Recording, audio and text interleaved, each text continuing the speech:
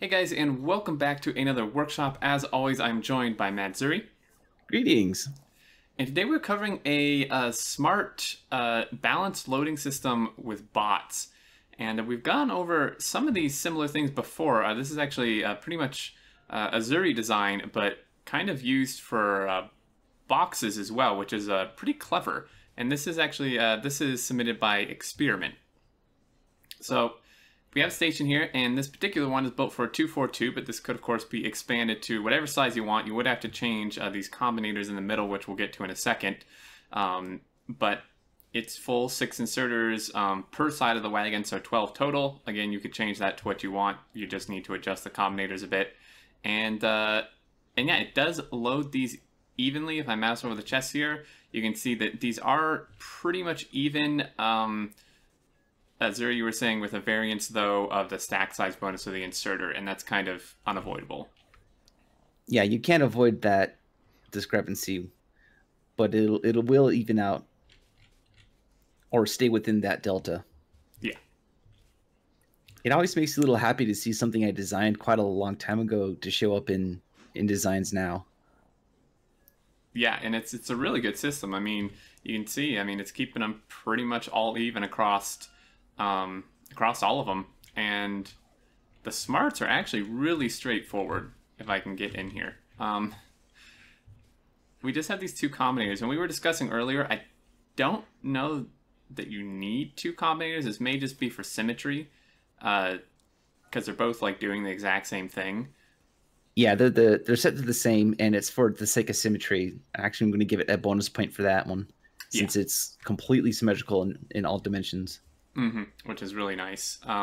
So essentially how this is set up is all the inserters from the requesters to the steel chests are all wired together here, and then each inserter is individually wired from the inserter to the steel chest, and the inserters are just set to if everything in the chest is less than 0, and then it's all hooked up. All these chests are wired together as well, and then hooked up to these combinators, which is just taking each and dividing it by -48 and outputting each, 48 being the amount of chests and inserters. There's 48 chests and 48 inserters in here. Yeah, basically altogether, that just means that the box is the local amount, and it subtracts the average amount.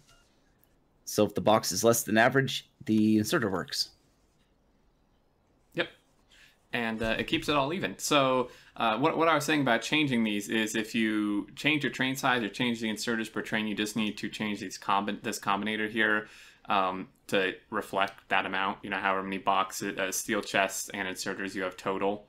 That's how much you need to set this to as a negative. Yeah, it used to be the negative number of boxes it's feeding into, and it'll average that out. And we should probably turn on the train. Yep. So you have a little train here set to go there and then go unload. Now one thing to mention is that this does stop loading evenly, I believe, when a train is here, although it looks like it's still maintaining. It's because the inserters were synchronized. Oh, and I made the train too long too. That usually doesn't help. Whoops. Whoopsie. It's fine. Okay. So, yeah, so go there, and now he's leaving because it's full. But yeah, so I think typically, though, when a train is in here, it kind of stops the even loading because the chests are also being emptied at the same time.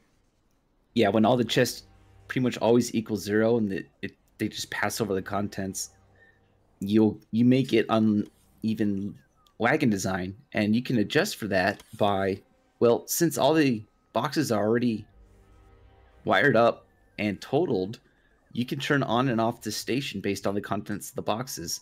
So if you don't have enough for a full train, you can turn the station off.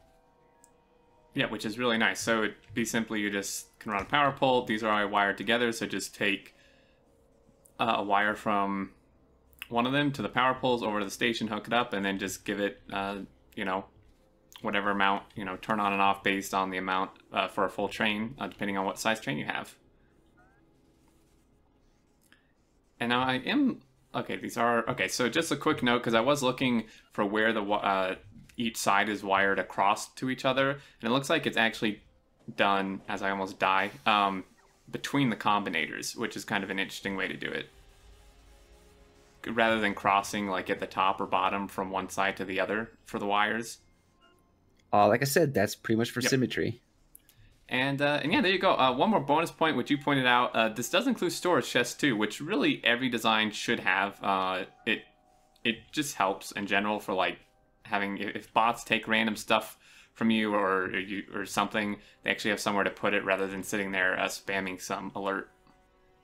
Or you deconstructed something, or there's a million different reasons why you need storage chests and bot designs. Yeah.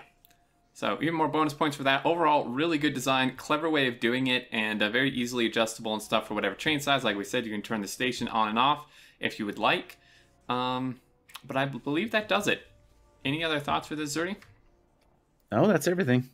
All right, blueprint for this will be in the description if you want to use it. Again, really great design, and continue submitting if you guys have anything you want us to look at. But until next time, we will catch you later. Later.